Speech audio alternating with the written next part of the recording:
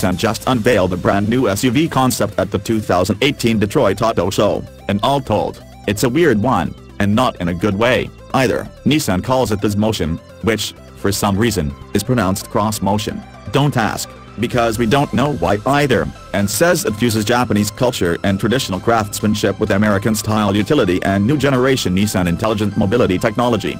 But like eating a cheeseburger with chopsticks while browsing your smartphone, it just doesn't work.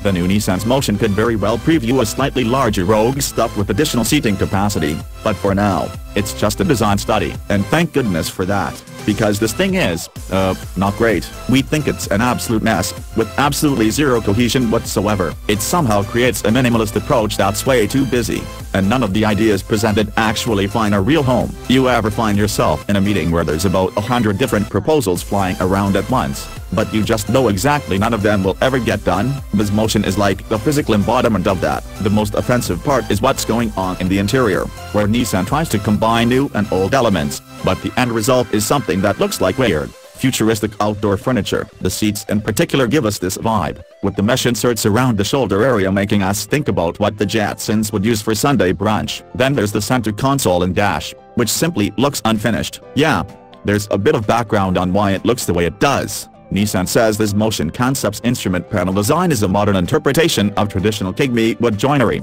but against all the other stuff going on in the cabin, it stands out like a sore thumb.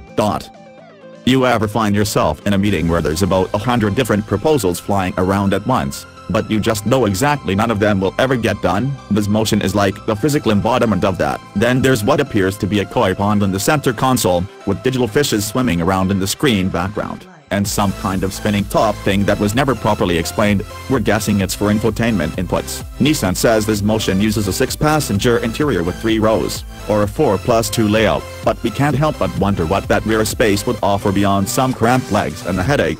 A variety of graphical interfaces are used for further inputs, with 7 digital screens total and side, plus gesture control and control by eye movements, 2 more ideas that seem tacked on. Oh, and the concept also includes autonomous driving technologies, because of course it does. The Xmotion's exterior isn't quite as bad as the interior, but it's still pretty messy in the corners. There's an all-terrain tire design with the rubber physically laminated over the 21-inch aluminum alloy wheels. We can't help but ask, why? There's also a retractable rooftop box. Where does it retract to, and for what purpose? And a variety of carbon fiber trim bits that clutter an otherwise simple design. That said, there are a few interesting components to pick out. For starters, the color ain't bad. Nissan calls it pewter, while we also like the evolution of the V-motion grille in the fascia. The side intakes do an okay job complementing the look, as do the thin, checkmark-shaped headlights housings. In back is a simplified rear end and holographic taillights. In all honesty, I feel like I need an app after looking through pictures of this thing. There's a lot of stuff going on, but it also feels very thin and disconnected, with no cohesion whatsoever. The phrase mile wide, inch deep comes to mind. Is it an off-roader, a tech powerhouse, a luxury suite, maybe a performance SUV? Maybe it's trying to be all of the above, but in the end, it feels like none of them.